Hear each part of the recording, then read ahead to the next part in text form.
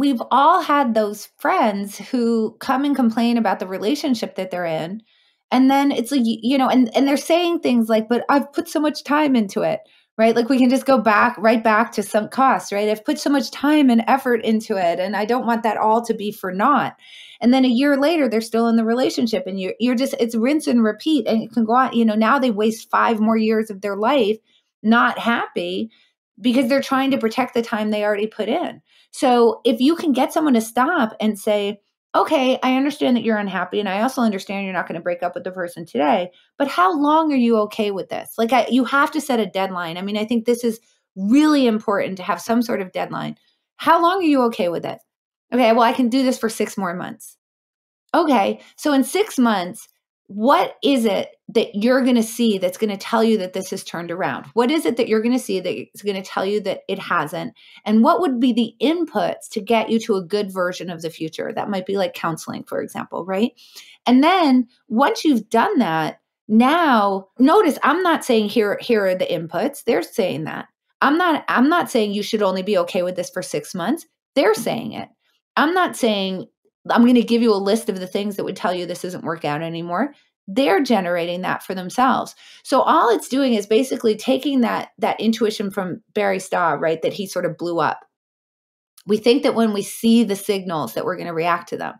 It's saying, okay, we now know we're not going to react to them well if we're trying to deal with it in the moment, when we're in it, when we're in the midst of the decision.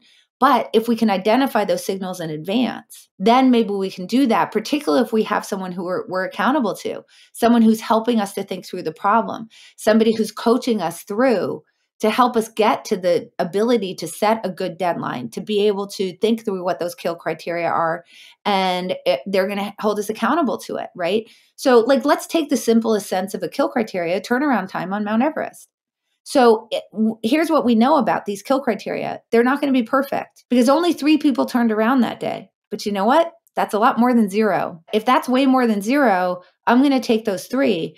And if you think about like your life is sort of a compounding of, a little bit better decisions that are compounding on themselves. If you have an employee who's underperforming, if it takes you 3 months instead of 6 months to exit them, think about the positive effect that's going to have on your business over time. Are you going to exit them at the exact right moment? No, they're going to, if I know you should exit them today, is the person that I'm working with going to exit them 3 months longer than I, as an outside observer, would have them do it?